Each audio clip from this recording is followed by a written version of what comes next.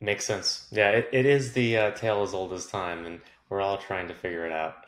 It is. Um, Skills versus culture. Obviously, solar installers need a very specific set of technical skills because it is a technical organization. But at the same time, you want to build a culture that is fun and positive and encourages high retention. How should solar installers think about, skills versus culture, bringing in the right people, but also making sure that those people share your values? Yeah. I with very few exceptions on like there are certain roles that you have to have certain skill sets or experience in order to do the job. In general though, I am always going to encourage people to hire for value and culture fit before you hire for skills.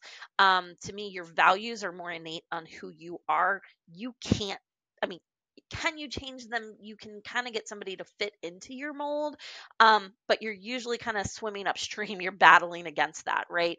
Um, People, and that's where we see most people failing, right? Most of your skills, as long as you've got the right infrastructure in place and the right team in place, typically you can teach a lot of those raw skills that are needed to do most jobs, right? Or you can refine them. It's those core values that we see most employees not succeeding with inside of organizations or creating the most disruption.